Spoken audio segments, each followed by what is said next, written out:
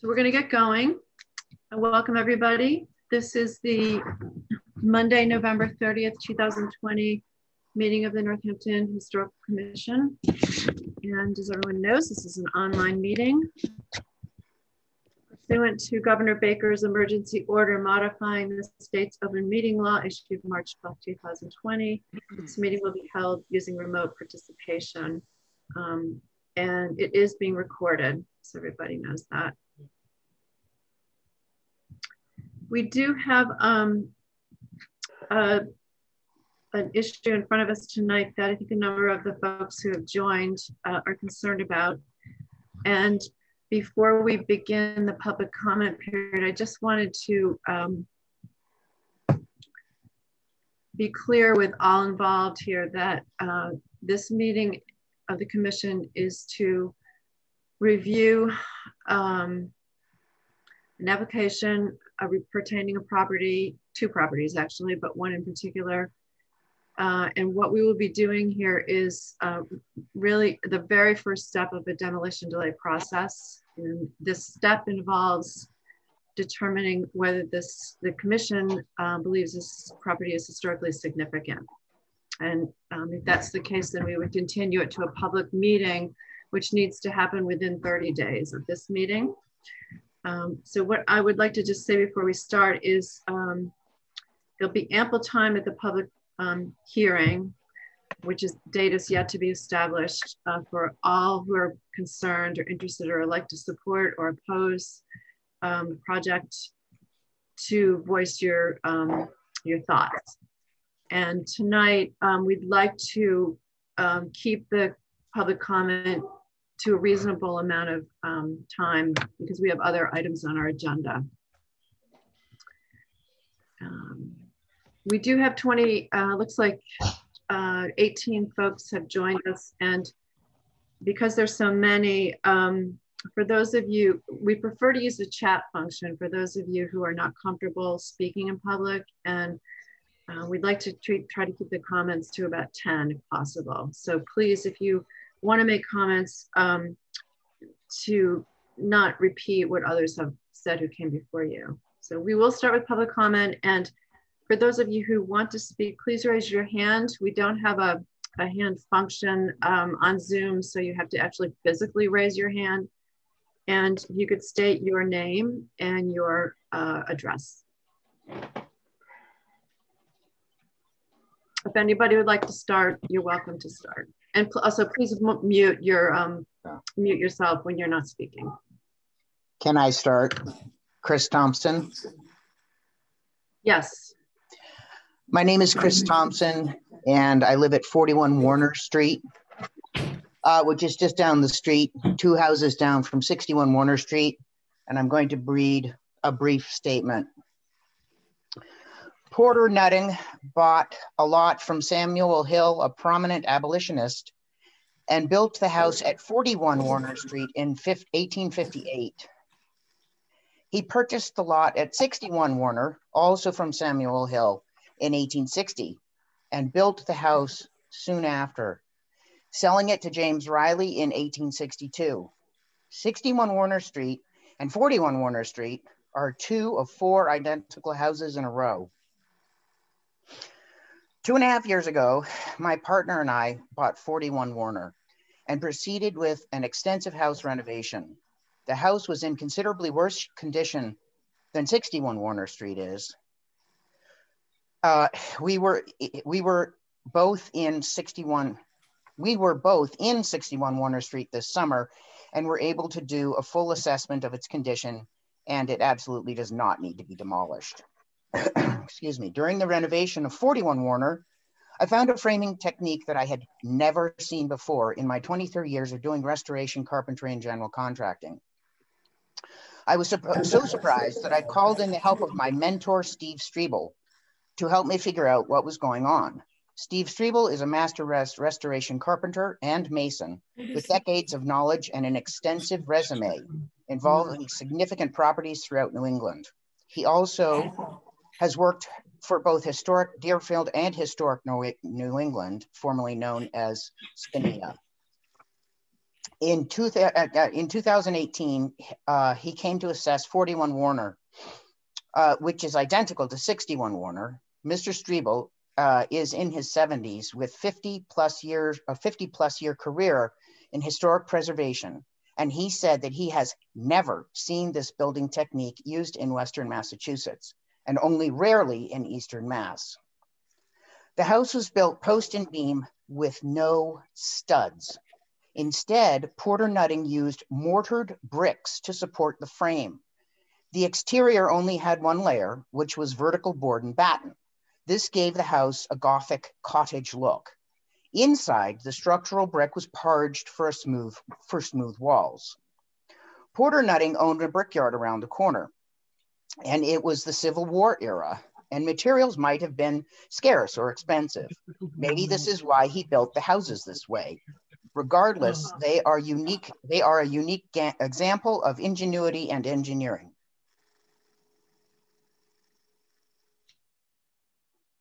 That's it. That's it. Thank you for listening. I appreciate it.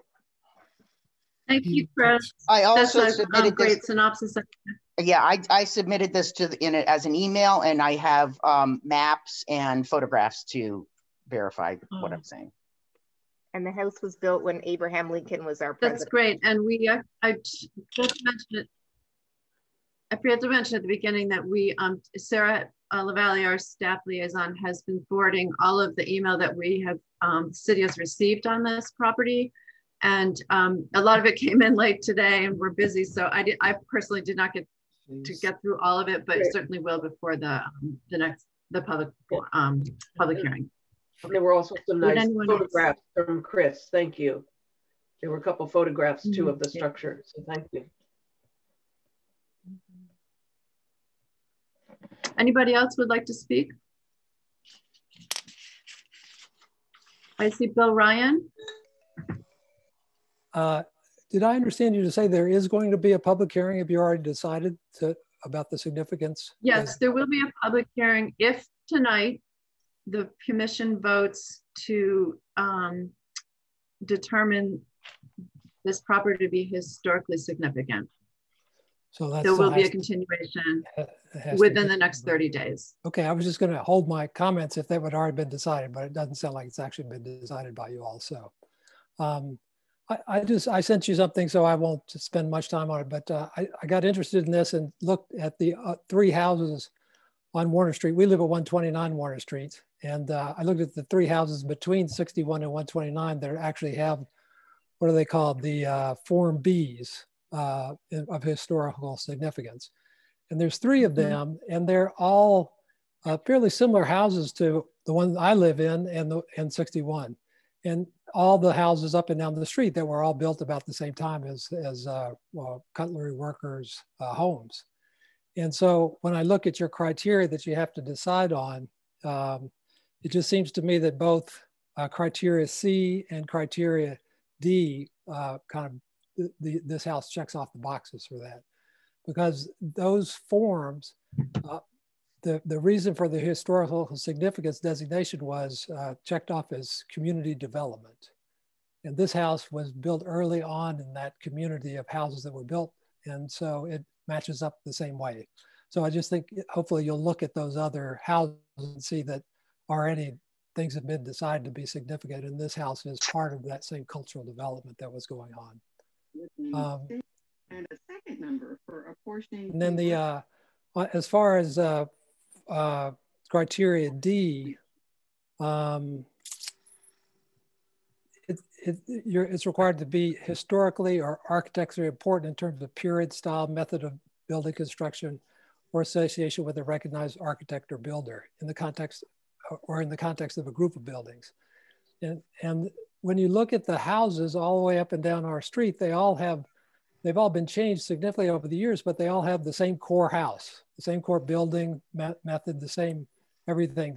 I guess they were known as mill workers' houses. And so if you walk down our street, which our house, which is at the top of the hill, all the way to the bottom of the hill, all along both sides, especially the north side, there's all these houses that were built with the same basic construction material, the same basic frame. They were small rectangular houses with frame construction. And And so if you start to take out some of those houses here and there and put in modern houses, you're going to lose the feel of this whole group of buildings that creates the historical sense of this neighborhood. And we don't know what this proposal involves past demolition at this point, as far as I can tell, but if you put 3 modern houses on that lot, you're going to break up that coherent sense of those houses all being part of the same community. And so I think under both criteria, C and D, hopefully it will be a pretty easy decision for you. If it's not, then hopefully you'll decide to go on and make it, go to the public hearing stage and get more input, because obviously lots of people are interested in this. And there's probably many people in our community that have a lot to say about the history as they know it of the area. We're already finding a lot out just in these couple of days that we've had to explore this. So thanks for listening. Thank you, Bill. Anybody else? Jackie? I just quickly wanted to say that I live at 35 Warner Street, which is one of those houses that was built on the same footprint. We still have a dirt cellar with the stone walls. It's always been a source of pride that this was a mill worker's house, that it is part of the history of the development of our village. It is a village. And that house at 61 Warner Street can be rehabbed, can be saved, and I would vote to do so. Thank you. Thank you, Jackie. Anybody else?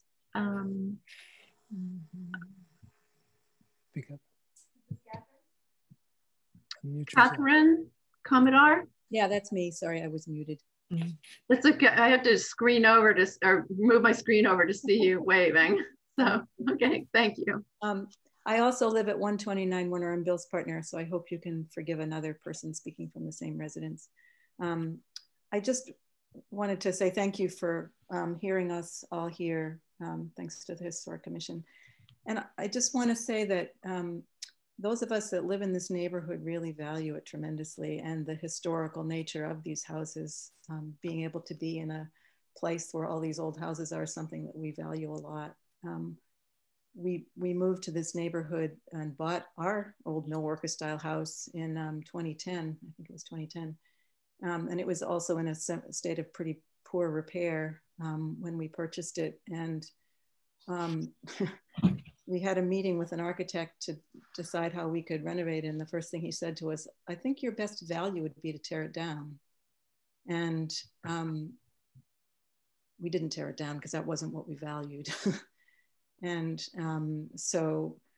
and our neighbors actually have thanked us many times for not tearing it down.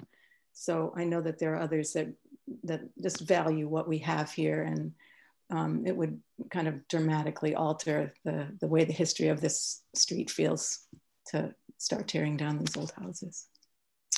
Thanks for listening. Thank you, Catherine. Anybody else? Any hands? Diane Scott. So I live at 44 Landy Avenue, and I live across the street from the 39 Landy Avenue property. And I know that this is a done deal. We have already come before the commission, and we were politely informed that it was an insignificant property or unremarkable. And I just want to just for the sake of not being sorry later that I didn't say something, that the significance of a property or a home sometimes has to do with who built it or whether somebody famous lived there. But also it has to do with, we've been in this home for 30 years, and the people that lived across the street from us were certainly a significant part of our life. I learned how to cane chairs from him. We shared gardening thing. We shared a lot together. They were our neighbors, and everybody on the street knew them because they had been here since the 1930s, I think. And so just want to say that as we go to look at this, 61 Warner sounds like it really does have some interesting and significant structural bones to it. But as we move forward with these developments and these old homes are torn down and replaced with new ones, you can't ever get back what you tear down. So just if I just want to ask the city to just hopefully have one foot on the brake, ready to press it if it needs to get pressed. And that's all I have to say. And I'm a rather insignificant citizen myself, but living in an insignificant house. But I just want us to look past the structure and the architecture of a home before we consider it inconsequential. Thank you. Thanks, Diane. And just in response, no one's voice here is insignificant. Well, good. Anybody else? I'm scanning my screen. Let's see here. Ryan O'Hara, just to be clear, I'm the attorney for New Way, and I'm here on behalf of New Way and would like to make a presentation at some point, but I'm happy to wait until all members of the public have had their say. I just want to make clear that we are here and wish to present to the board on this issue. Anybody else for public comment? Yeah, this is Joe Marbello. I don't have my screen up, so I can't wave my hand. Okay. But I live up the street from 39 Landy Avenue, and my family's been in this house since the early 60s, and I remember when the previous owners put up that fence and they had collies, the dog collies. They used to run around in the yard. That's what the fence was for, to keep them in there.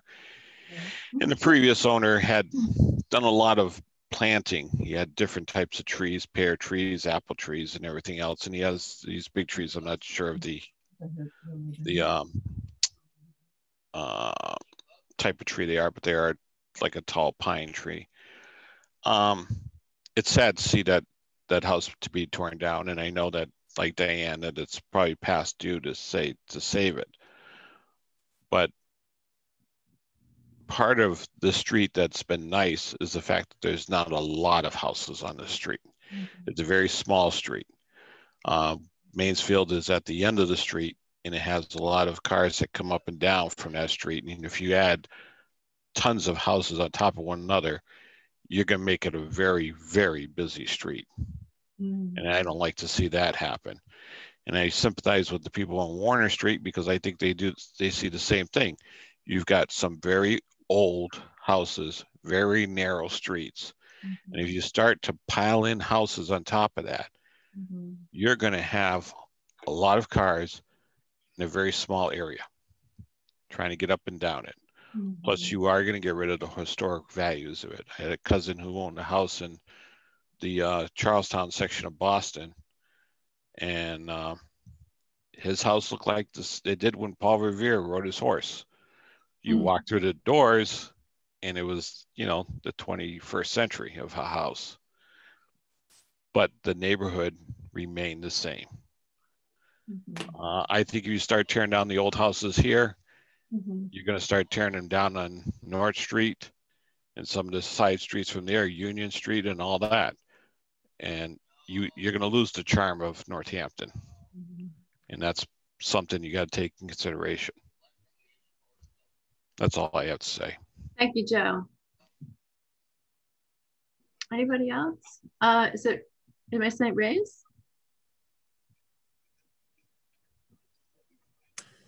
Yeah, I just want to very briefly second and endorse what my neighbors are saying and celebrate what I think is a very democratic expression of community, which we need these days. But I just wanted to underline that we are not just talking about individual houses. We are talking about apparently projects that are happening in many houses. We are talking about a neighborhood. So just that we should decide, what the change that we are willing to accept for our neighborhood, while at the same time agreeing, as I think everybody agrees, that people need houses, affordable houses.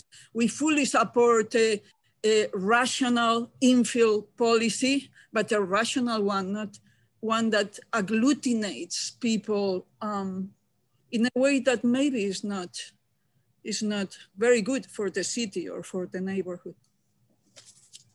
Thank you. Just for our information, what is your address, please? 172 Federal Street. Okay, thank you so much. All right. Anybody else? I'm Sue Norton from Winslow Avenue. I must have my mute.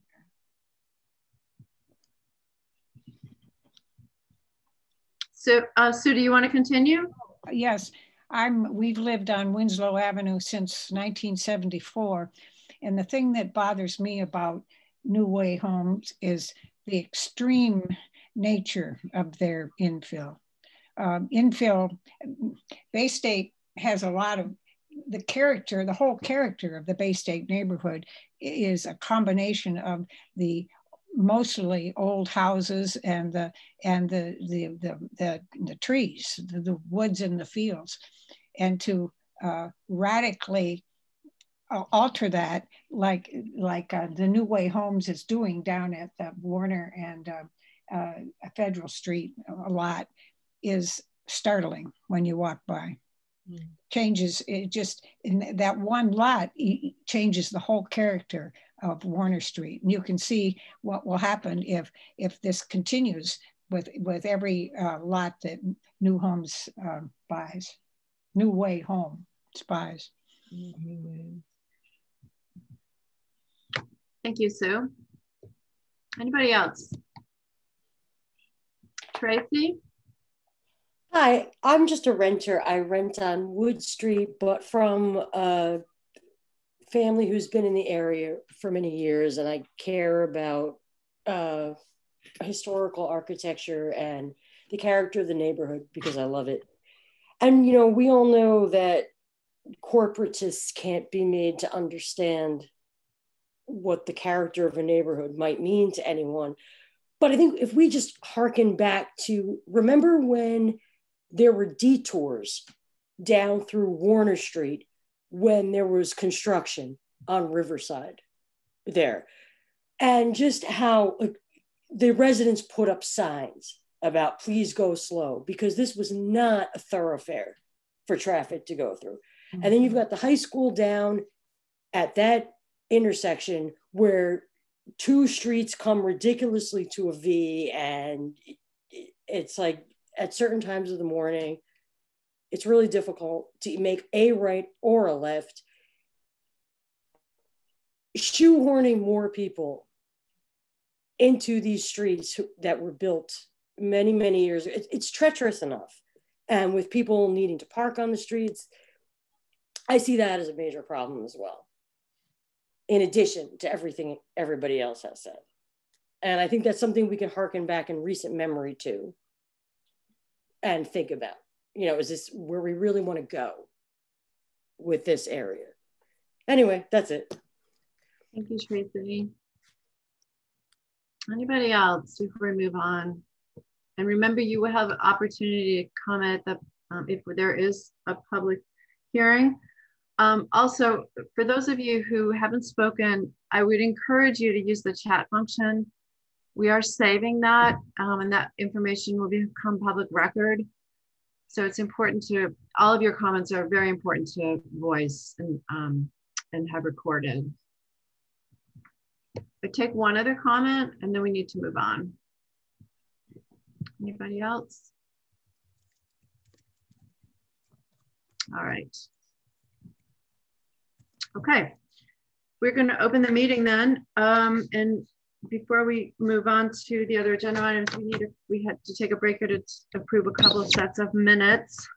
So the commissioners would please turn your attention to the two sets of minutes we have in front of us. One dating back to January 13th, the other August 31st. And we can take these one by one or as a group.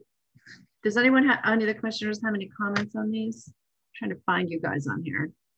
I don't have any, this is Barbara, I don't have any comments. You know, it's trying to remember meetings from a while ago, but I would move to approve both of sets of minutes.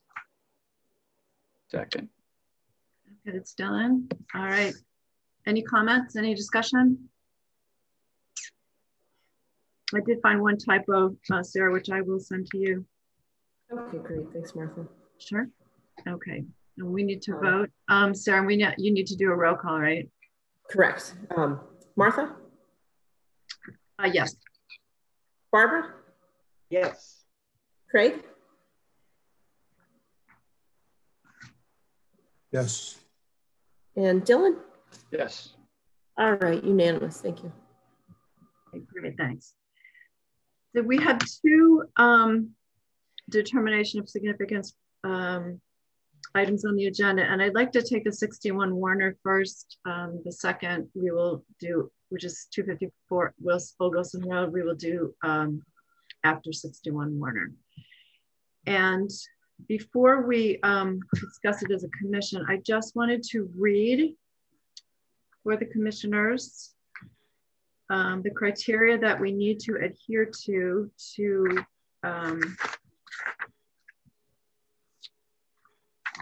make our decision about this.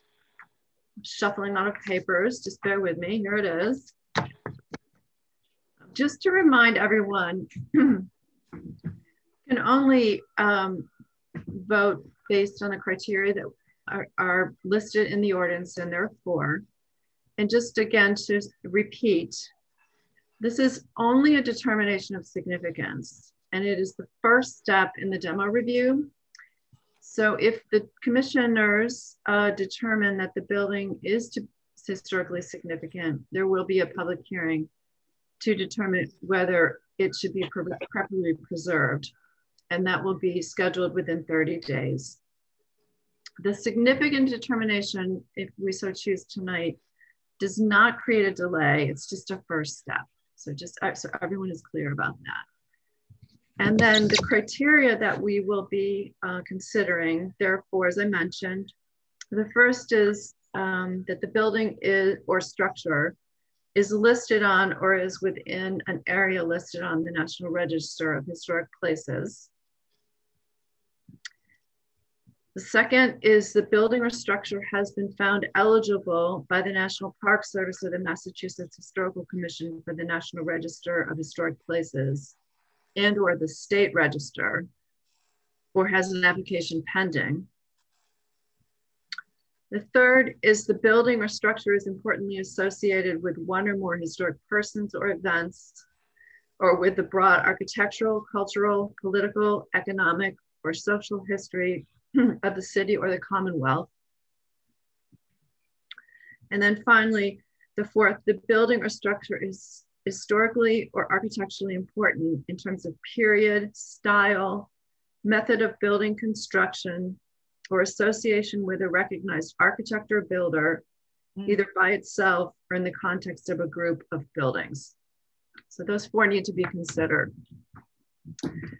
And I would like to invite the commission members to comment. Martha, I would like to comment, but I noticed something pop up on the chat while you were reading that somebody wanted to know whether the applicant was going to be able to speak. Is that before or after we make comments? Or? It will be after the commissioners discuss. Okay, well, can I, as long as I have unmuted myself, I'll start. Even when I went to look at 61 Warner, and I got out and I walked around and I could see it was vacant. So I felt it was okay to peek in the windows, and I could see that parts of it inside were quite interesting because some of the interior finishes had been stripped away a little bit. So I could see some interesting older things going on more interior to the walls.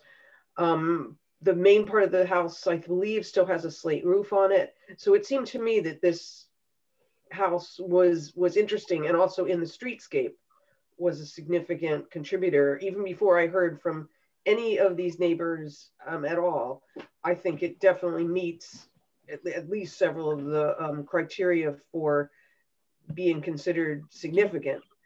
But I do want to say that I am so delighted to have all this additional information and comments. When we looked at 39 Landy, I think we really didn't have that. So it's, you know, it may be something that the commission, we have to make sure we reach out more. I can't remember what was done when we were looking at 39 Landy, But we need this kind of information to be able to make intelligent, informed decisions. So again, thank you for everybody who sent things, because I was able to at least glance at the emails that we got late in the day. And I appreciate all the comments and contributions of everybody in the neighborhood or nearby. But I definitely, I don't see, even as I said, even before I heard from all of these people, I had decided in my mind that I was going to vote. I would vote to consider this significant so that it moves on to the next step to see if it's preferably preserved. Thanks, Barbara. Craig or Dylan? I'll go next. So thank you to the neighbors. Chris spoke very eloquently about the architectural significance and the cultural significance of the house and the neighborhood. I think it has its place on the streetscape. I moved to Winslow Avenue, one street over, in 1980, and I'm very familiar with the neighborhood. It's a very cohesive neighborhood as it is now, and that's something that can't be said of a lot of Northampton. I think it really tells the story of Bay State Village and the paper mill village before that.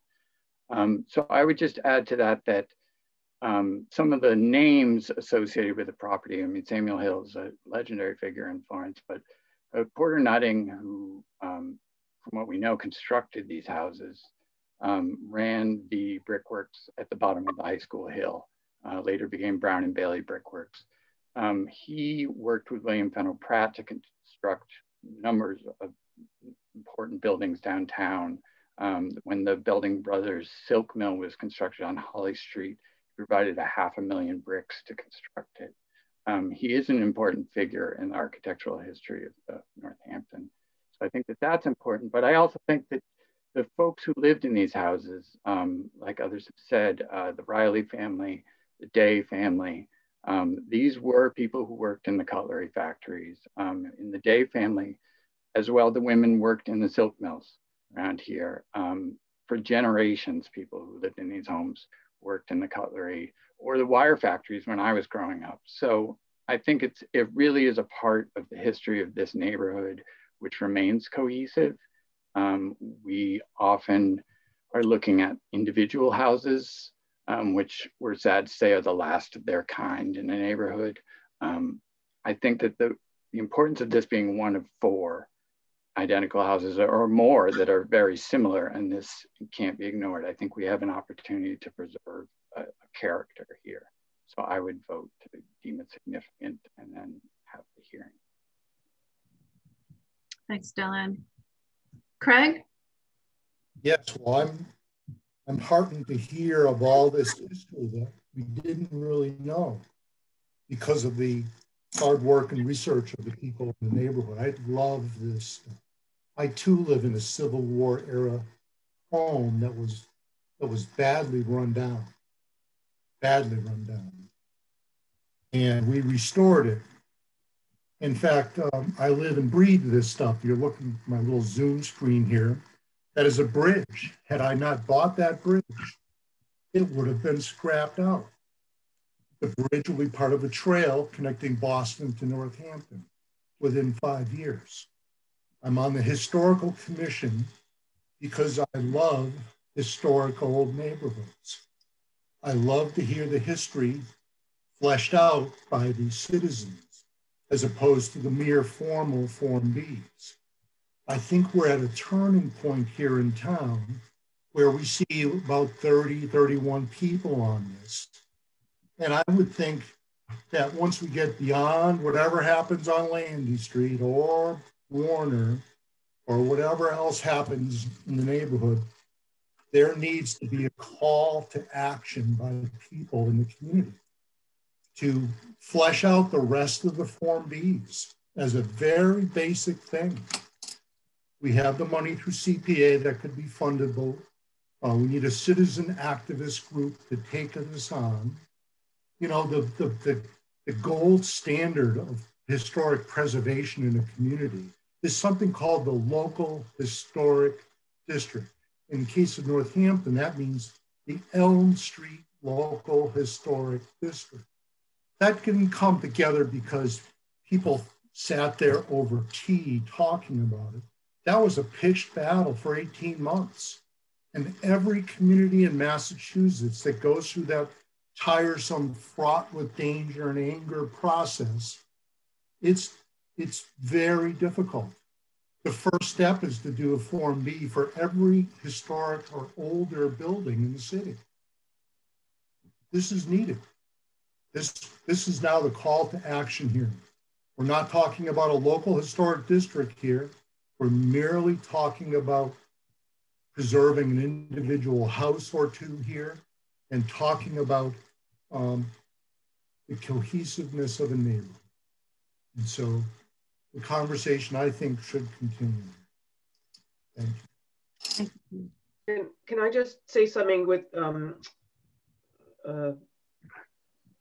Craig was talking about Form Bs, that at one point, a number of years ago, the Historical Commission got a CPA grant, and we did get a lot of the Form Bs, which are the historical inventory forms for the state, for a lot of properties in Northampton. Some were added, some were revised. But I think, and Sarah can correct me if I'm wrong, that someone can submit a Form B for their own house. So if you can check and see if your house has a Form B, and if it doesn't, definitely submit one, because it's one way that we can make sure we have the Form Bs for properties, so we have that information if a property comes up for any issue, including a demolition permit. Yeah, definitely. Form Bs are a historic inventory form that the Massachusetts Historical Commission has created, and even if it's not being used as part of a demolition review process, it's just a great research tool about your own house or particular neighborhoods, and anyone can complete these and submit these to Mass Historic. And currently the absence of a Form B does in no way indicate that a house is not historic. And I've seen a few, I can form, we created a fillable Form B that people can submit. I can get that on the Historic Commission's website later this week. And I've seen a few comments about the process and people not being aware of the significance determination.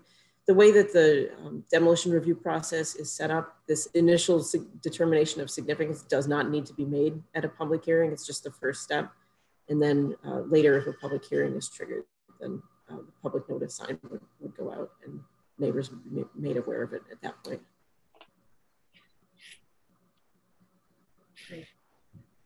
I don't need to say too much more. I agree with my fellow commissioners of everything that they said. It's fantastic to have such a great turnout. So many people care. And I think Craig is absolutely right. We need activism.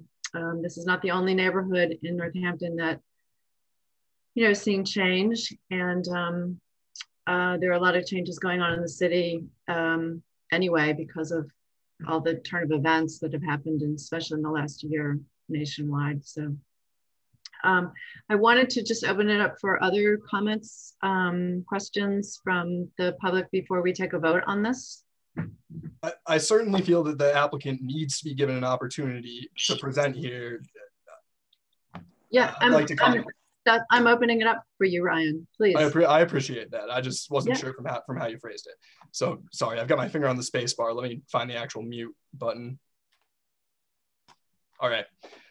Well, first, let me add to the chorus of voices. Well, let me state my name for the record. Ryan O'Hara of Bacon Wilson and of 76 Pleasant Street, Northampton, Massachusetts. I can echo what I think everyone said, that as a person who lives in Northampton, but also has a lifelong connection to the city of Northampton, and more particularly the village of Florence. My grandfather was Kenneth Pease. He ran a funeral home not too far from here, and he lived in Florence pretty much his entire late adult life. So there's a deep love in my family for this neighborhood and this town and city. So I just want to make that clear to everyone at first. And that, I think that it really is heartening to see people take this sort of interest in their local community. Now, I did have a slideshow pulled together under the impression that I'd be presenting it earlier. I will spare everyone. It has pictures. It seems that everyone has gone and seen these properties. But just, a few points. I think that Mr. Della Penna hit on something very, very important in his remarks. And that's that the issues that are being presented today are important ones. And they're things that talk about the characters of entire neighborhoods. And they're things that, for those who feel passionately about them, I agree, probably cry out for broader scale solutions. But that's not what we're here today to do. And that's not what this commission's job is. And it's not what the bylaw sets out as the analysis for tonight. What the bylaw requires for a demolition permit is that the board make an initial determination as to whether something's a significant structure. And I know you've already read the criteria for that, so I won't repeat them. 2 of them are plainly inapplicable. It's not listed on any National Register of Historic Places. Yeah. It's not with the National Park Service. It's not with the Massachusetts Historical Commission. So you're left really with 2 different ideas. One, if it's importantly associated with one or more historic persons or events. Now, that's an important word, importantly associated. It doesn't mean just built by, or someone stopped there, or it existed when Abe Lincoln was president. It means it has a real significance to that person, to that event. There's nothing that's come before this board that's competent evidence from which to decide that this property at 61 Warner Street, not talking about the broad scale history of Florence, not talking about the broad scale history of the city, but this structure has any sort of important connection to a historic event or an historic person. Now, moving on to the idea of whether it's architecturally important. Now, certainly, I heard one thing tonight that suggested that there was any level of architectural importance that had to do with some interior wall framing. Now, I'm not an architect. I am not a historical expert. I can't sit here and tell you whether that's true or not. But what I can sit here and tell you is, as a legal expert, when this board is tasked with making a narrow decision of historical significance, it needs to have competent evidence of that historical significance. And if this board's basis for determining this structure is significant is based on the suggestion that the framing is somehow special, that's not enough evidence to find historical significance.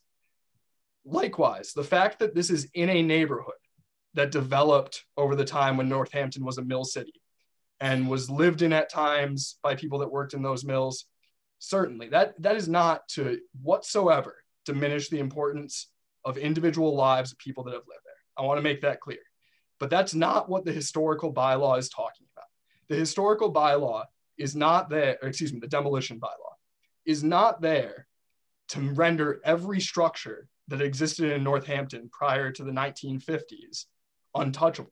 That bylaw does not make each of those structures significant. What it does is gives 4 very limited criteria on which a finding can be based. And unless this board has actual evidence that those criteria are satisfied, it cannot enter a finding that there's historical significance. And I agree that for the comment that just came in, I work for Bacon Wilson. I have an office in both Springfield and Northampton on Center Street. The historical significance of a structure is something that needs to actually be established. It can't just be suggestion. It can't be speculation. This is a real piece of something. And I agree with a lot of what was said tonight and continues to ongo in the chats, that perhaps there's a defect in the city's ordinance and bylaw to the extent that this determination doesn't require a public hearing, because it's a real significant determination that impacts the rights of the property owner, certainly, but also, as you can see from the many people who showed up here today, and I take it from some of the comments in some previous cases that are totally unrelated, that there should be an opportunity for real public content, because the board is making a decision that has legal impact and one on which it needs to have real evidence. And absent a true public hearing procedure, you can't have that. So I would suggest that what the board has heard is certainly not enough to establish any of these 4 criteria. When you look at this house and its exteriors, it has vinyl siding. It has drop drop tile ceilings that I can't think of what the material is, the right word for the material. But this is not a house that has these beautiful interior touches. This is a old home and frankly, nothing more. And I understand it's a part of a neighborhood, but just because something's a part of a neighborhood, that's not sufficient basis to find it a historic or significant structure in its individual capacity. And as a closing thought, you know, again, I respect greatly, and as a member of the community have participated in similarly, the passion people have about their homes and their neighborhoods. I understand that. But what I hear tonight, and what I think most of the information that's been directed or been pushed towards the board has been the idea that, well, look what might happen with this property. You heard about traffic issues. You heard about other properties where people have regrets. You're hearing all these impermissible things that are really considerations for zoning bodies or what might happen if there ever is needed a permit or a special permit. Those are issues that are properly addressed then. But the sole issue before this board are these 4 criteria. And where there has been no solid, real, verified evidence of historical significance of this structure in particular, not of a neighborhood, not of the general community, but this structure and its importance in that. Absent that, you can't make a finding of significance. And of course, New Way would respectfully request that the board appropriately decide that this is not a individually significant structure, as it has not been given the evidence to do so. But I understand that seemingly before we were allowed to present, the commission's already voted, and I'll look forward to seeing everyone at public hearing. The commission, just to make clear, the commission hasn't taken a vote. So I'm sorry, I misunderstood when people were saying they would vote in a certain way. I apologize. We have to do a formal vote with a roll call. So that's why we're asking for, you know, any comments, because we want to make sure we have enough information to make an informed vote. Anybody else wish to comment? Let's see here. Yeah, I'd like to comment if possible. Yes. Yeah, I'm sorry.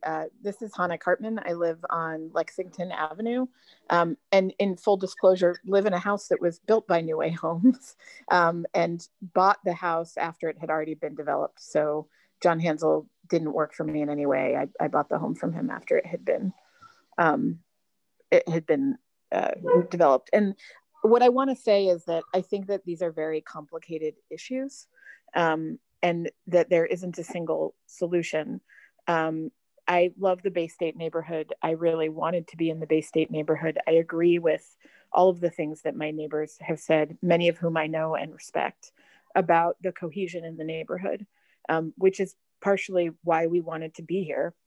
And we did a home search for quite some time and had a lot of difficulty finding something that could work for our family and also didn't require extensive renovation that we didn't have the capacity to do.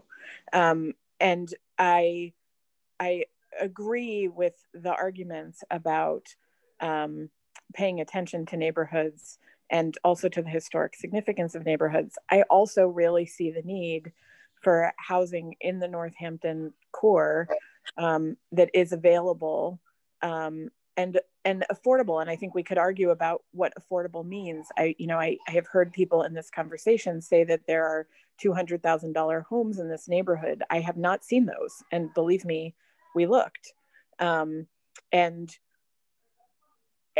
so, you know, all I want to say is I think we have to think really carefully about the precedence of these decisions and what they mean, not only for a particular site and the neighbors on that site, but for attempts to have infill in Northampton, which has been a commitment from the town for very good reason. And so that's what I wanted to say. And I guess the one other thing I want to say is, you know, I did have the opportunity to get to know John, you know, after actually we bought this home. And I have found him not only reasonable, but very concerned about neighborhoods and about matching the tone of neighborhoods and willing to talk with people about that. And I don't appreciate some of what's been said in that conversation and wonder if people have had these conversations directly with him because certainly my experience has been that he has been more than willing to hear and to take into consideration people's ideas. That's it. Thank you, Hannah. Anybody else? Could I say something? Yes. So my name's Teresa Pianta. I used to live in Bay State Village on 14 Liberty Street. So I understand the neighborhood. And I also, like Hannah, have a home now that was built by John. I had to move out of the Bay State Village neighborhood because I was living in a pre-1900s historic home, and it is not something that a single parent can afford to live in or take care of. Unfortunately, these homes are just not of the caliber that they can be restored in a way that is cost effective for everyone that can live here. So buying a new home was more appropriate for my family. And I think that my new home fits the character of the neighborhood. And I think that John is willing to work in that capacity to not have this be some McMansion that looks like it's out of touch with the neighborhood or the times. So I think if you're really trying to get families and people to be interested in affordable homes in a neighborhood, to be willing to come to a community that that you have to think about the ability to provide them with stuff that's up to today's standards. Thanks. Great. So I just I want to remind people, we have a very limited purview here tonight. And I know there are a lot of other related issues related to affordable housing and the zoning bylaw, saving trees and so forth. And we are not, it is not the Historical Commission's prerogative to be dealing with that. Ours is really to decide about the historical importance of this property. So unless people have other comments related to that, I would move to have the commission take a vote about whether this property is to be determined to be significantly significant. May I say something? Sure. Okay, there's some other people raising their hand too. Paul, would you want to go? Look, I don't really want to comment on the Historical Commission's purview. I'm sorry, I know that you had just mentioned that. Pao and I have lived in Northampton for 30 years, and in August we moved into a New Ways home. And believe me, we actually signed the petitions that were circulating in the neighborhood that was against it, that was against the color of it, that was against what it was doing to it, and really have come around 180 to appreciate what John has tried to do with this house. This is not built on a tear down property. We lived at 186 Crescent Street in a succession of 4 houses that were Sears Roebuck's houses. All 4 of the owners were struggling with renovations, and we had all dreamt about knocking things down. But honestly, when we moved to this address, 181 Round Hill Road, we found a bunch of the different things that we needed to solve to make our home more comfortable here. Okay, and I'm not really advocating for like home decor, and that's the reasons why. I just wanted to enumerate on the other side of this, should the vote go towards the possibility that New Ways is. But just that John cooperated and accommodated a lot of the different neighbors' requests to try to do something that would blend in with where we are. It's almost impossible in this new house, much like the campus center at Smith, to make anything new look like an old part of the neighborhood. But every single passerby, not one, everyone who protested has come by and remarked upon the greatness of this house once it was finally built and done. I mean, obviously, maybe if people don't like it, they might not say it, but it is energy efficient. It's easy to be orderly about it. And I think some of what people are saying depends on who lives in the new house. Some of the issues that people have brought up, you know? And so I just wanted to like underscore that I understand the loss of the historical neighborhood, but the most objections from everybody else, they've all come around, and I find that the house that we live in is quite accommodating. And I know that it's hard to tear down a house that is hundreds of years old with a lot of history. That's a different conversation, I think, than our attempt here to just try to underscore that John is somebody, if you let him, who will work with the neighborhood to try to make something that may or may not be within his right to do right. Thank you. We could take one other comment and then I may. Move on. John. Yes. Hi, how are you? You know, all the conversation has been about me, and however they pronounce New Way Homes doesn't really matter. They're happy with the houses, and I don't think there's any that purchase any from me that are not happy.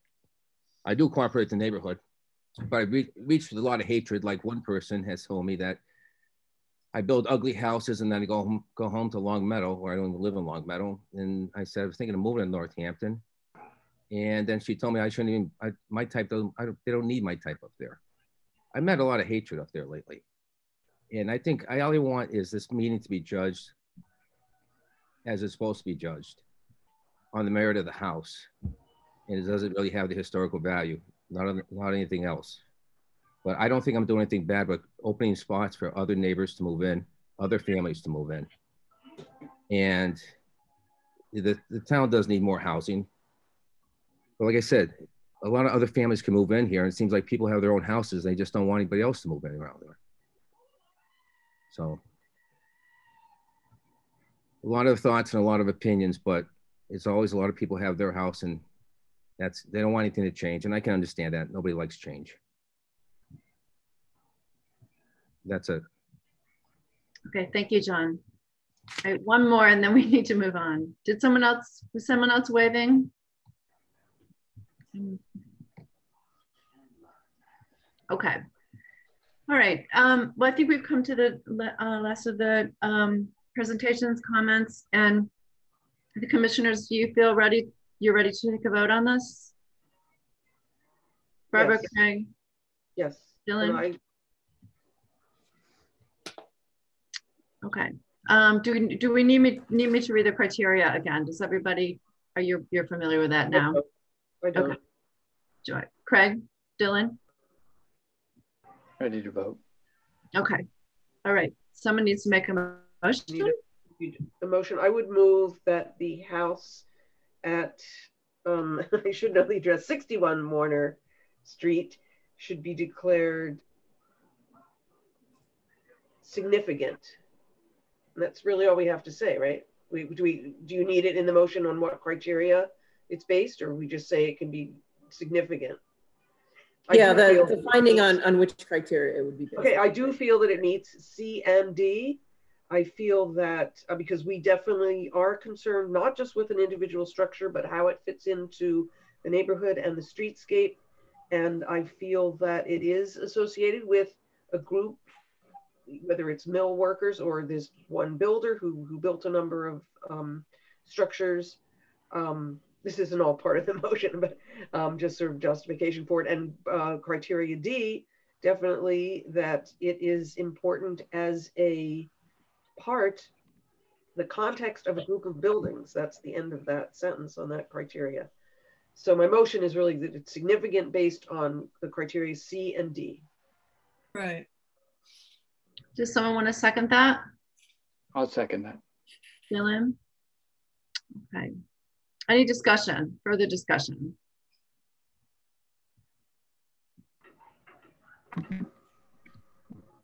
Okay, are we ready for a vote? Sarah? Martha? Yes, accept the motion. Barbara? I vote yes for the motion. Craig? I vote yes for the motion. And Dylan? Yes for the motion.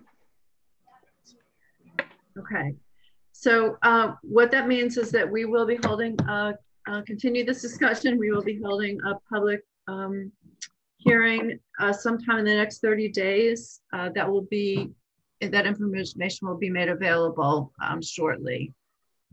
And Sarah, what, given the COVID, what is the best way for people to get information about that? So that will be posted on as a public meeting on the city's website. So that will be at some point in December. I guess at the end of the meeting, we'll talk about Historic Commission member availability. Okay, so people should look for it on the city website. And in the Gazette. I think it should be in the Daily Hampshire Gazette. There will be a yellow public notice sign posted in front of the property as well. Before the commission moves on to other business, I just want to say thank you for your time and for listening this evening. I look forward to speaking to you again. Okay, thank you. Thank you for all that participated in this. We very much appreciate it. Okay, we're going to, people are welcome to stay on. They also could get off if they like. We're going to move on to the next demolition request. Determination of significance for 254 Old Wilson Road. And all of you probably know this property. It's adjacent to the old golf course, which is now a conservation area owned by the city. Go to East Hampton. That's near the golf course. Someone needs to mute their mute themselves. That's nice. Okay. So this is a property that was, I believe, owned by the folks who own the golf course, who recently sold it to the city. And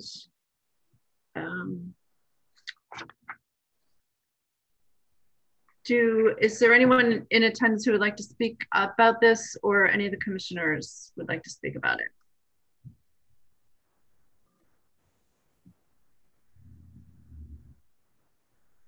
Okay. We'll go around. Sorry. It took me a minute to find my mute button, my unmute button. I did go to look at this as well. Actually, it's a nice walk from my house to go up there. And one thing that did surprise me about the, I guess it would be a garage next to it, was I was surprised there wasn't some warning tape across it so that people would not go in it, because it really looked, I know that we don't necessarily judge something on whether it's about to fall down, but it really did look dangerous that, if somebody walked in there.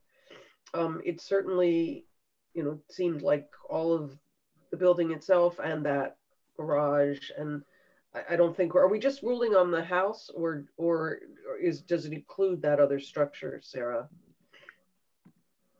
The sort of garage that's next to it. Let me pull up the assessor database. Give me 1 minute.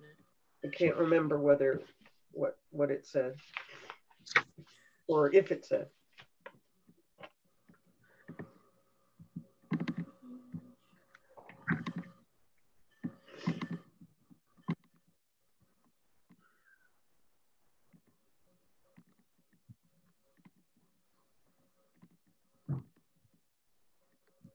So the outbuilding was built in 1930. So that's not being reviewed as part of this. So it's really just the house. It's just the house.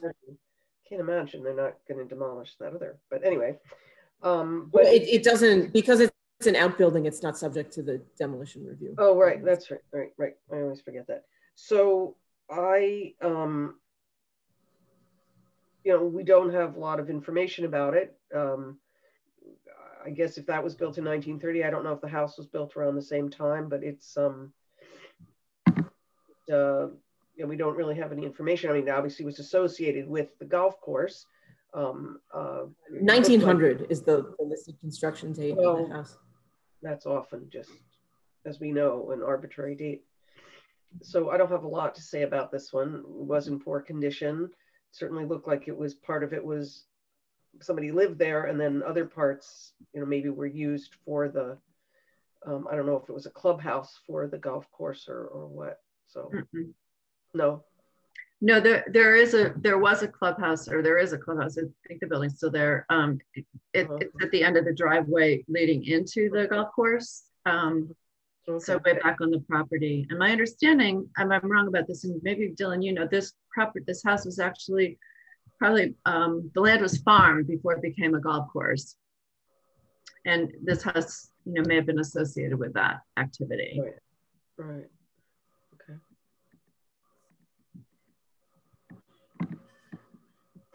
Yeah, that makes sense. It was a lot harder to find information on this house because of its location. It just doesn't tend to show up in as many houses and city directories and such. So I don't have any significant information about anyone who lived there or any unique history. Okay. Craig, do you have any comments about it? You're muted. You're muted. Sorry. It's an example of a house being torn down for an energy efficient one, but it'll be decades in before the energy efficiency will actually flip from the waste of the demolishment of the original house compared to the savings gathered in the future. It's really not a good thing to be tearing down houses based on energy efficiency, because that's a lot of what they talked about in the demolition application is the enhanced energy efficiency. And it's not really a quick turnaround on that. That's all I have to say. I don't think it's a significant house. There's no one here to talk it up on behalf of the house or the prevention of the demolition. That says a lot compared to what we've seen tonight. And so that's all I have to say about this. Are there any members of the public here who would like to speak on its behalf or provide additional information?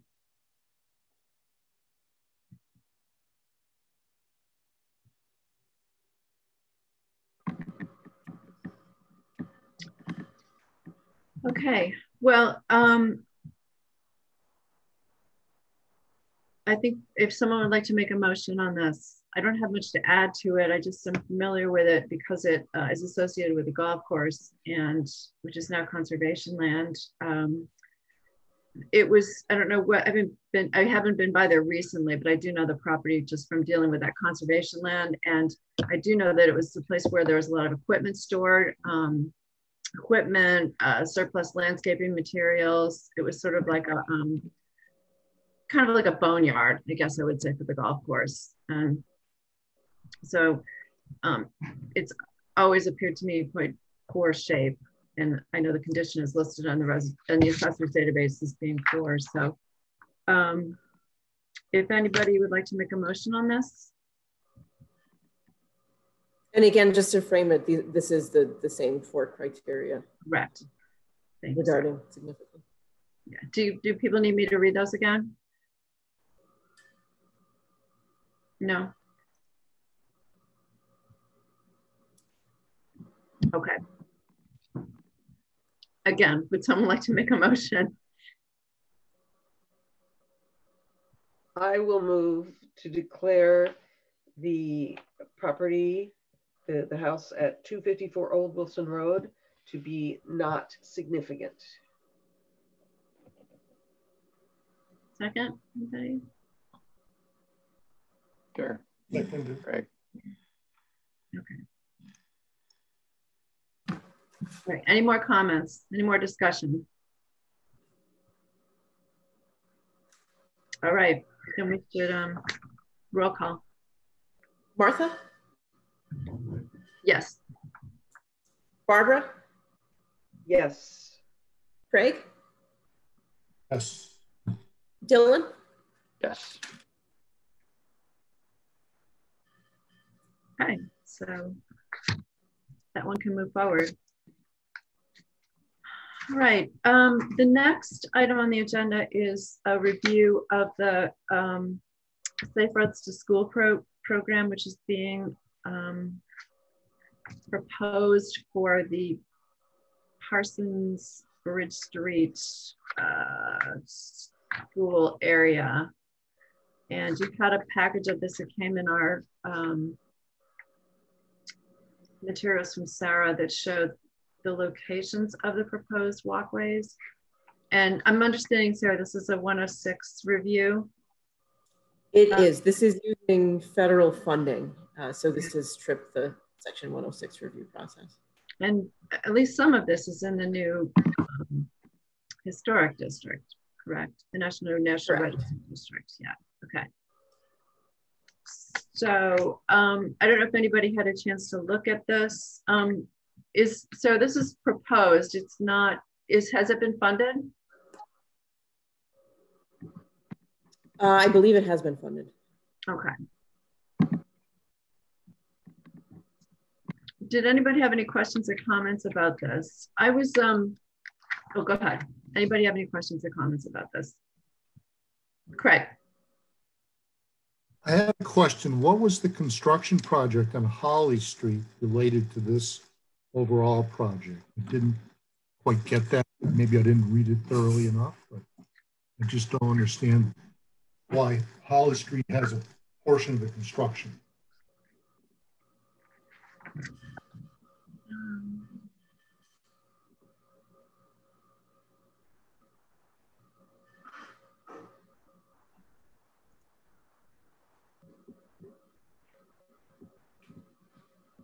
Is that like a bus parking area to bring kids over to the Bridge Street School?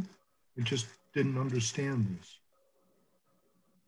So they have a walking school bus, which takes the place of a bus for children to walk to school. Okay. In a couple different locations. One goes down Bridge and one meets right in that Holly Street neighborhood and passes through that section. I know that they were doing construction recently on what's now the Northampton Arts Trust parking lot. I don't know of any other construction in that stretch there. So.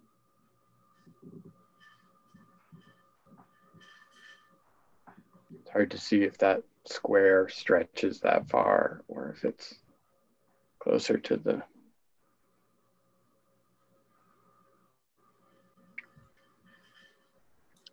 Sarah, do you know if this was an outgrowth of the study that was being done for Parsons Street along by the Bridge Street School, Bridge Street Cemetery?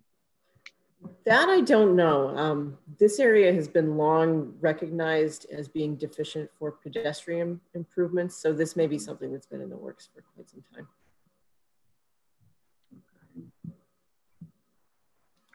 Yeah, so here's my concern about this. I'll just put it out there. I've been involved with the Bridge Street Cemetery off and on for a while. I think it's an unfortunate choice to put the sidewalk on the south side of Parsons Street. And the reason I say that is because the cemetery along Parsons Street really closely abuts the road edge. And there are graves that are almost spilling into the road along a lot of the stretch of that. And, one of the ways to protect those would be to make a sidewalk along there rather than having the road edge go right up to the edge of the cemetery. And I just wondered if there had been any consideration to putting a sidewalk on that side of the road as well. I know it's a very narrow street, but I'm just wondering if that was something that was considered. Can we ask questions about this? Are we expecting to just comment and then they will take our comments? We're not voting on it, correct? So the procedure with these is typically to provide Mass Historic and the applicant any comments regarding negative impacts to historic resources. But if there's other comments too, we could certainly make those. Well, so Martha, just to be clear, you're asking about whether it would be possible to put a sidewalk on the cemetery side of Parsons? I wondered if that was considered. So if you look at the Parsons Street map where it intersects North Street, you can see where there's already some encroachment issues with the right-of-way. And I think it's just not physically possible to put a sidewalk on that side of Parsons Street without at least without some really significant takings. Right. Well, takings would be, you'd be in the public way. So to maintain the street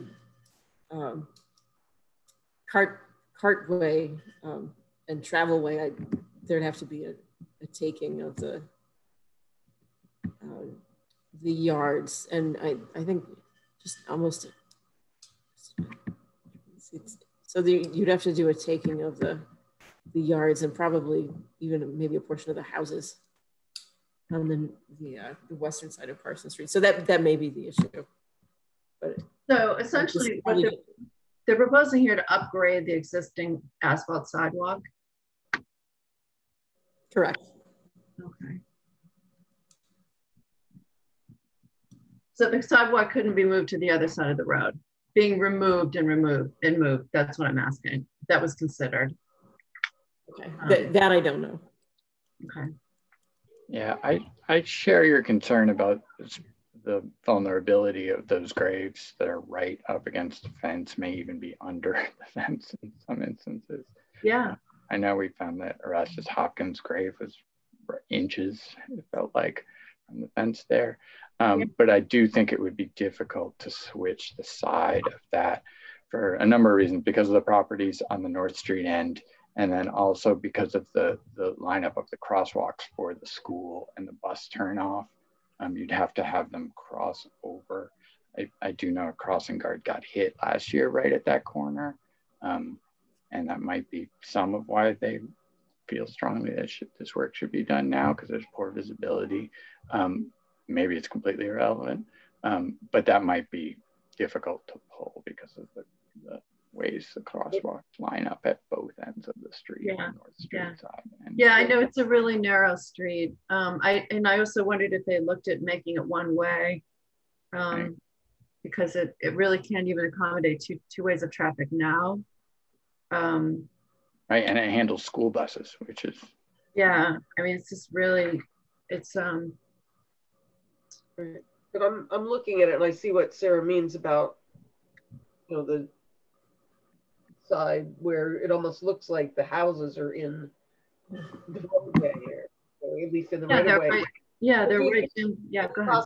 Not to do from North Street, you know, all the way, but just do it where the cemetery is on one side of it, and then have a crosswalk when that sidewalk ends. But again, the narrowness of the street, they probably couldn't do that, but it might be something to suggest. Yeah, with the width of the street, I don't think that would be able to be accomplished unless, like Martha said, it was converted to a one-way street. Yeah. Right. And they obviously wouldn't want to move that part onto another side of the street. Mm-hmm. Right, because they want the sidewalk onto the crossing for Highland. Maybe we could comment and, you know, raise the issue of the vulnerability of the edge of the cemetery right there, and ask they be considerate or sensitive to the. I think that's a good idea. I absolutely think we should do that. Yeah. Yeah. And does anyone see any issues with any of the rest of the proposal and negative impacts to Pomeroy Terrace National Register District? I think these are really good projects in general. I think that they're really important just to get people walking, and it's hard to tell from these drawings actually how wide these sidewalks are that they're proposing, unless there's some sort of a standard detail that I don't see on here. The one on Parson Street will be 5.5 feet. Okay. As they've redone so much of the Bridge Street sidewalks as part of the roundabout project on both sides of the street in some places, although they don't connect by Sheldon Field. There's a stretch there that I thought would be on this as well. But I would imagine that they would match that sort of look, grade. Yeah, so I guess what I would say is, just given what people are saying, is I think we should just send a comment saying that, you know, we're in supportive of the Safe Routes program and making upgrades to Parsons pedestrian network. That there is concern about the fragility of the gray sites along Parsons Street, and they're very, very close proximity to the road edge.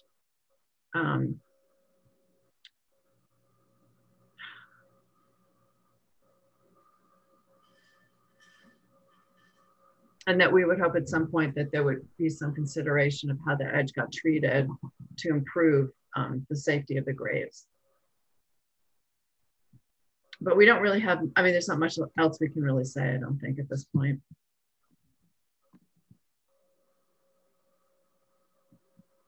Does anybody else have any other comments about it that you would like to weigh in on? I do have one question as I'm looking at this again. And then Craig had mentioned something about why was there work being done on Hawley Street? And this is really far down Hawley Street. Mm-hmm. Is that where that walking school bus meets? This isn't at the Center for the Arts. I see your cat now, Craig. Appearing. Oh yes, that's Louise. Like the Cheshire Cat, he's appearing and disappearing. But anyway, but is that, so that's where that walking school bus meets, is pretty far down. They designed that end of the walking school bus to start near the new housing construction on Pleasant, so that families. Oh, okay. Yeah, that makes sense now. Okay. Yep. Thank you for clarifying that. Okay. Makes much more sense now. My question was, or my comment was, I'm proud to see that there is a Safe Routes to School project coming to Northampton and being funded. That one of the first ones in the earliest part of the 21st century was the one at Jackson Street School, which during the recession got more recognition in that, I'm not sure if your others are aware of this because they travel in the geek world of policy, transportation policy. But during the recession, when they were bringing forward American Recovery Act money to all the states were commanded to spend at least 3% on bikehead projects. And so Mass DOT scoured the entire state looking for shovel-ready, remember that phrase, shovel-ready projects that were ready to build. And they could only find 4 in the entire state. 2 of them were here in Northampton. One was the Jackson Street School switchback, get up the Jackson Street Trail. It was a muddy slope, kids were schlepping their bikes up, and now there's a prim and proper way to get up there. It was a Safe Route to School project, initially led by Gwen Agnew. So there's a little bit of history you probably didn't know.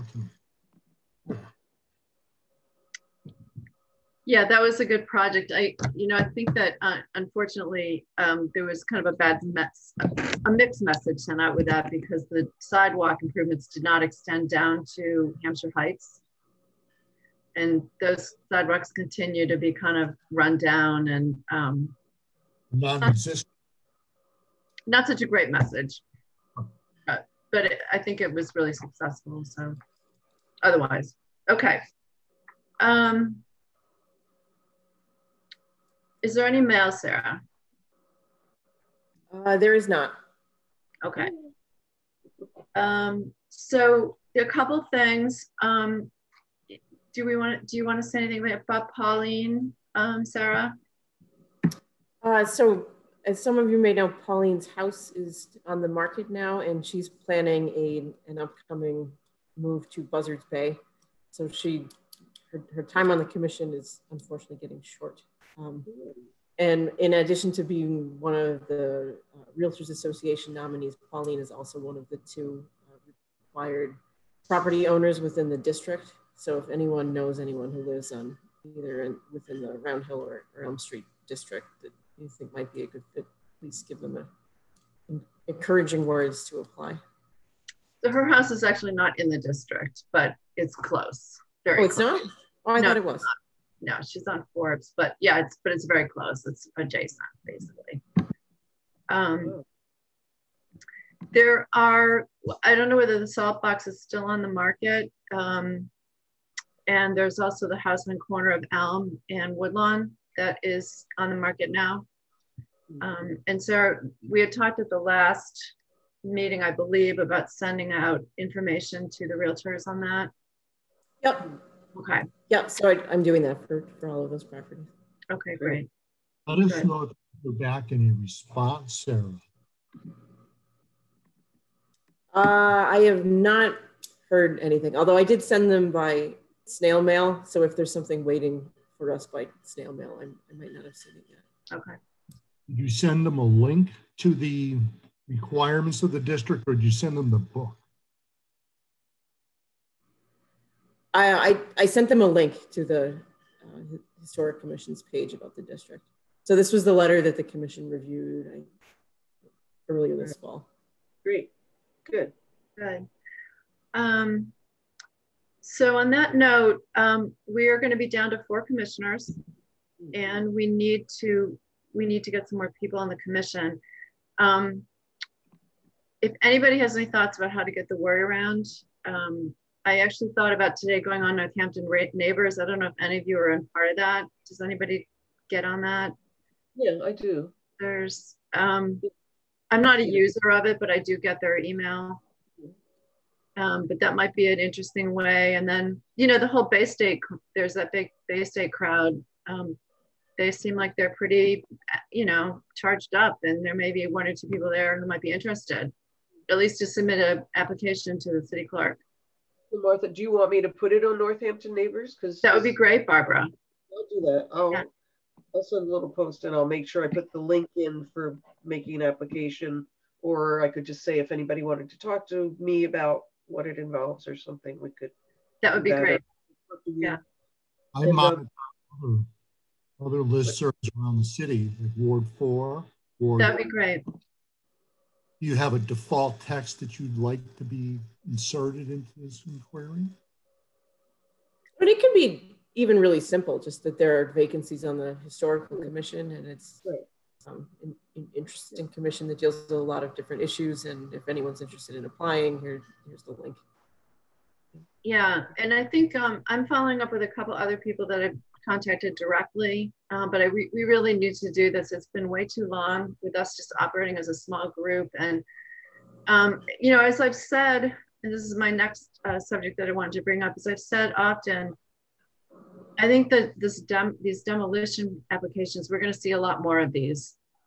And, you know, the city is, I think, at a point where we're going to see some changes with the economy shifting, with just the aftermath of COVID and what that has done to the city. This is a really great time for people to be getting involved in the commission, because we can, you know, we could really, history could be a really big part of this economic revival of the city if we made it that way. So I think that you know, encouraging people is a really good thing to do. So if there's anybody, you know, please, by all means, make an effort in the next month to try to reach out. Okay. And can I say one brief thing about the State Hospital Memorial Park? Mm-hmm. I guess it was November 19th or 20th. Now I can't remember which date. There was a group that met there and had a silent meditation. And then a few people said some words, because it was it must be the 20th anniversary of the habeas corpus event that the performance artist Anna Schulite, you know, the conference she organized with other people, and then the habeas corpus, the Magnificat, being played at Old Main. Mm-hmm. And we got a call at 9:30 in the morning. She said, oh, a group of us are going there. And Steve Campbell, who was the lawyer who was involved with the consent decree in the late 1970s, was there. He led the meditation. He said a few words. I said a couple sentences. A couple other people said things. And I had a handout. I took a few pictures that weren't very good, but it was, there were probably 15 people there. I don't know, sitting, you know, sort of safely distant. We were outside. We all had masks on. But it was, for me, it was very moving, because it's what we want that site to be. Mm-hmm. Is a place of meditation and trying to bring some peace and trying to bring some remembrance. So it was really wonderful. And, you know, we just couldn't get the word out, because she literally called me and she said, oh, I'm on my way there now. So I went there, and Joe was there, and a couple other people I know, along with, I think both Anna Schulite and Steve Campbell are Buddhist. So I think they contacted some members of their community, and they came, you know, brought their own little cushions and blankets and pillows. And it was really quite wonderful. It rang a bell, you know, at the end of the meditation. It was very nice, very moving. So Barbara, if there is any observations you had about how well the park functioned for that purpose, let me know, because I am going to be working on the planting plan in the next few months. Okay. It'd be great to have input about that. Mostly, you know, a couple of people sat on the benches. Most people were just kind of around, just outside the path, sitting on their blankets and cushions. Good. But we might want to keep a lot of it open so that people can sit on it, so they don't have to feel, oh, I'm sitting in a flower bed. Yeah. Okay. Well, this is good feedback. Thank you. Yeah, that's a good idea. Yeah. Okay. Finally, I wanted to just report that Community Preservation Committee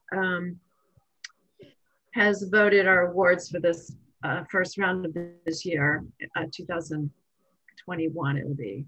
Is that right? And we did not expend all of our money.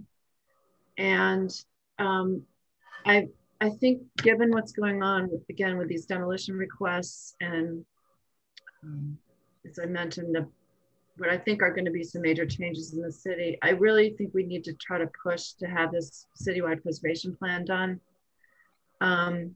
Just the whole neighborhood gathering tonight, all of the folks that came out for that, it shows how important neighborhood fabric is. And there's a real need to define what that is. And I think we can really play an active role in doing that. That is one among many things I think that the planning effort can accomplish. So I wanted to try to, get your input on this endorsement to move ahead. I can work with Sarah on putting an application together for CPA to hire an outside consultant to do this. I started reaching out to some of my colleagues who can give us some input on money, how much it costs realistically, what the scope of work might be. But I just wanted to kind of have you comment. Do you have any ideas about it? Are you opposed? Do you think we should move ahead? Is it something that you would be supportive of and want to, follow? Those are my questions. No, I would absolutely support it. And as you said, if there's some money left, it sounds like a good idea. And I think that we could figure out who might contact who about getting some letters of support for the project. For instance, some of the people I would imagine from this neighborhood would say, yes, we will write letters, we'll support this, we'll come and speak in support of it. People who want maybe for this to be a little less haphazard, more proactive. So I think we should go forward with it. Okay. Craig, yeah. I love that idea. I've been waiting for this crisis. I didn't expect it to be in Bay State, but it looks like there'll be some interest in this there as well. But all neighborhoods in the city are undergoing change, and there's a need for a better look, more careful look at what's going on and how it impacts communities. And if only have, as I mentioned before,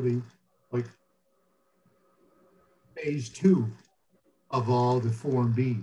Phase 1 was done in the 70s. We had a little update and we did have an update, Greg. But I think there's a need for going beyond there's a lot of houses that are in the working class districts that are under crisis pressure now that need to be discovered as something. Because it is important to these people. So let's give them a chance to write Form Bs. We have someone, maybe a consultant, to come in and teach them how to do it. I agree with you, Craig. And I also think that just, stepping a little bit larger scale, I think that, just again, looking at what happened tonight, I think that if people were asked to get involved in helping to define the character of their community for us, their neighborhood, excuse me, I think they would come forward. It's clear that so many of the people in Bay State care about the character of that place.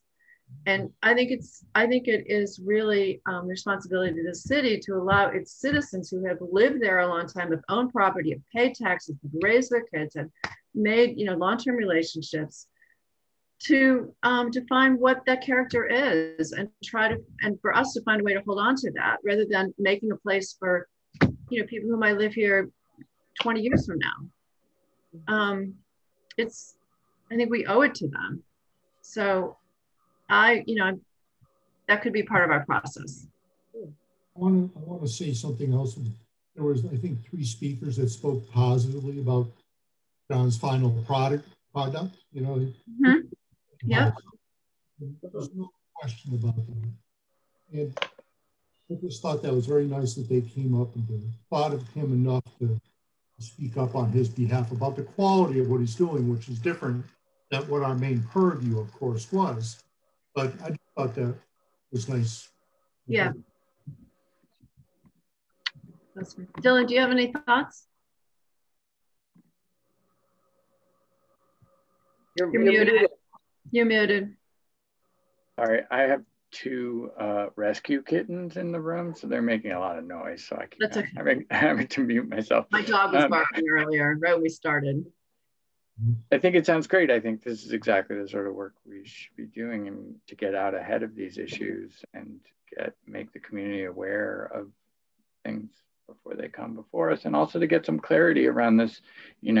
We're not against infill and affordable housing. We just need to think about how it's done intelligently in this community and find that balance and have more structure around which to talk about these issues. I agree. Yeah. Okay, good. All right. So Sarah and I will get working on that, and we'll be back in touch with you. Sarah, when are the applications due? January? February. Okay. Great. All right. Any other comments? Any other concerns? Anyone? Anything else? It's after 7, so we should sign off unless other people have other items. We'll set that December meeting, or is? Oh yeah. Do we want to set December? Yeah. So the last Monday in December is the 28th. I don't know how the holidays exist for people, or whether anyone is unavailable for any dates, but we're not wedded to that last Monday. If there are other days that work better for people.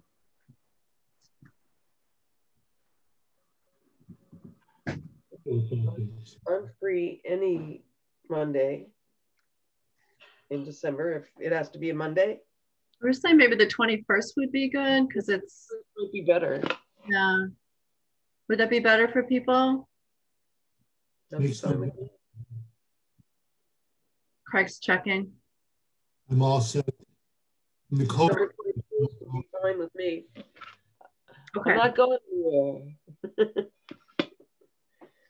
Yeah, I'm not at work or not allowed in the building for the 9 days before the 21st. So if there's any last minute historical research or work, it might be hard to pull off. Dylan, I wanted to just say, I thought you did an amazing job tonight.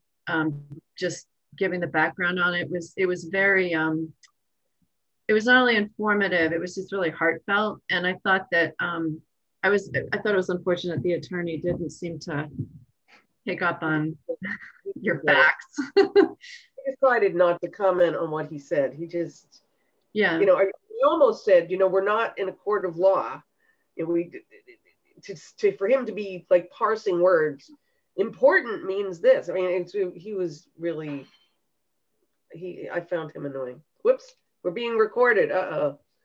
Well, and also the fact is that the criteria C and D are subjective. They're not. It's not a black and white situation. Right. And we as the commission have to define what we think of as important, and we think of as significant, based on the the data that we have, which is provided beautifully by Dylan, and then Chris. Mm-hmm. So it was, yeah. Hold my tongue. I like the fact that this is coming forward. Really, it shows a divide. That 45 years ago, when the Form Bs were all done, and this isn't just Northampton, it's everywhere. I'm a student of Form Bs in Holyoke too.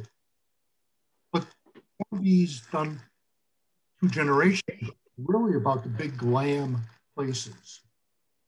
And You're really key out, Craig. Local historic district. It's all part of the pattern that now these more worker class places are being rediscovered, first as a cohesive neighborhood, Bay State. That was a forgotten name for 50 years. Now it's coming back. And now I think we're going to see a reawakening on the discover of the modest antique houses. And I love that. This is. Yeah, I agree. I was a little concerned tonight about the nature that the chat, when it turned to people saying, you know, like talking about how homes cost, it was going in a direction that wasn't very good. Yeah, I know.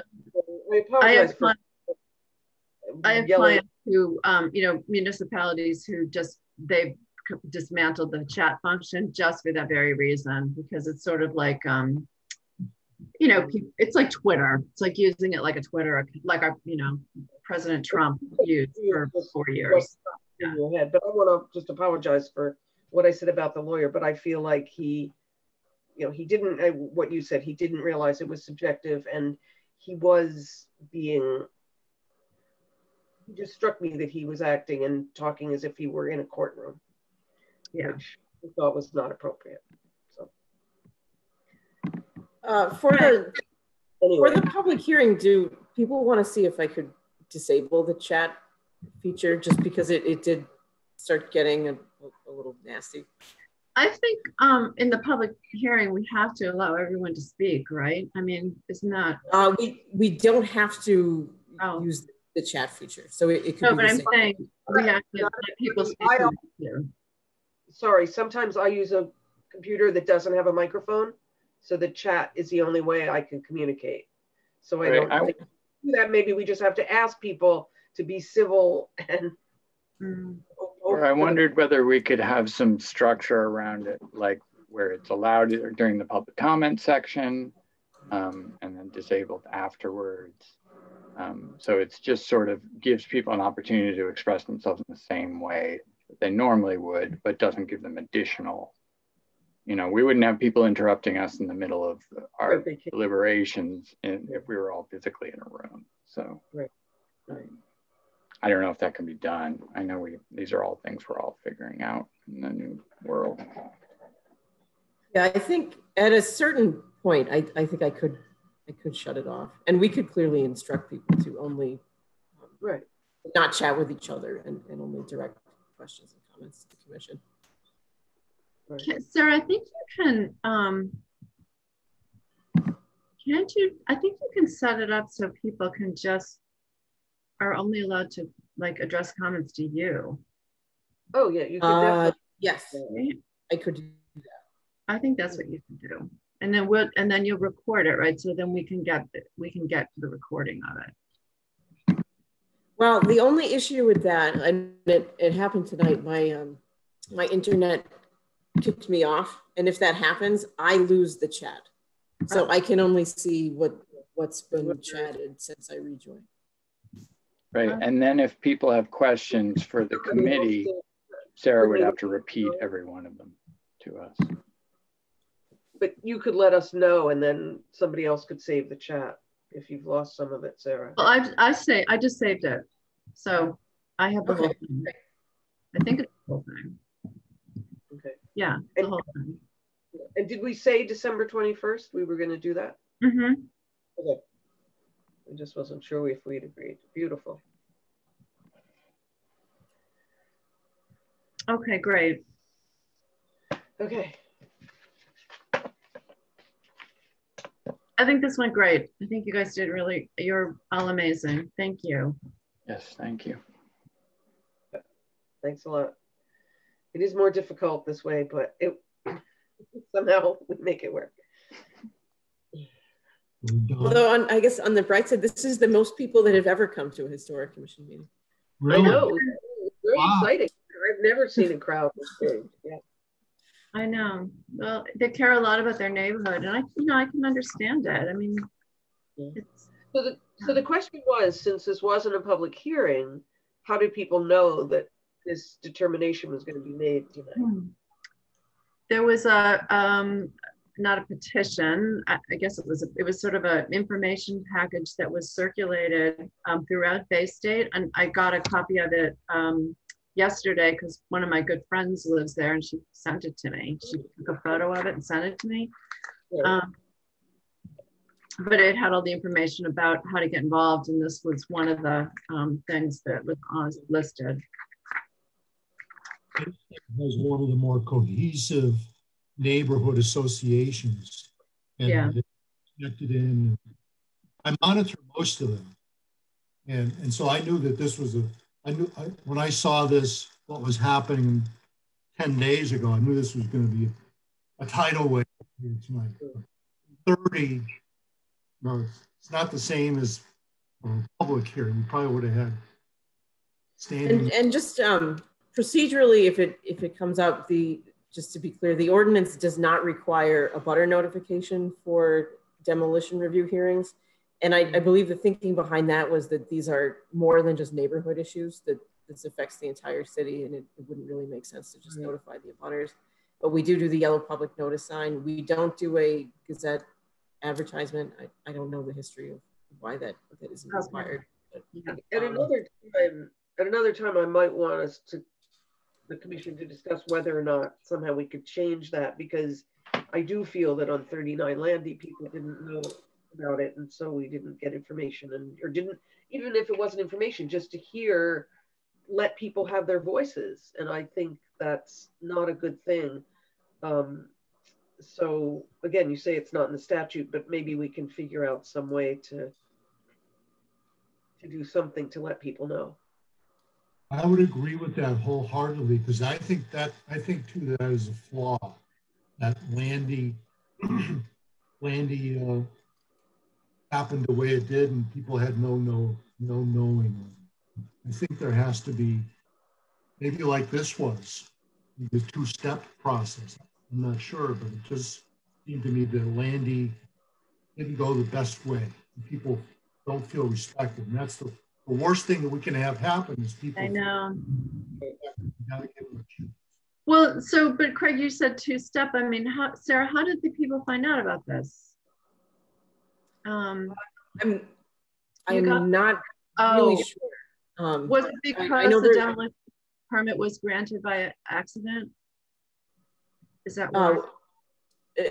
I believe it was just a neighborhood sort of word of mouth, and the surf that they have.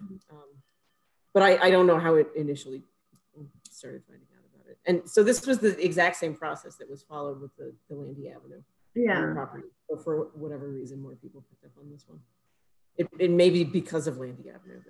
But could be, yeah. Okay, well, unless we have other business, I think we should retire tonight, and we'll take this up again on the 21st. Good. And Sarah, will that be also a regular meeting, or should we, what do you want to do about that? It depends, I guess depends on what else. Okay. But it certainly the public hearing in any case. Okay. Anything else that comes up between now and then that's really pressing. All right. Well. Bye-bye. Thanks. All right. Thanks everybody. Have a good night. Yeah, you too. Bye-bye. Bye.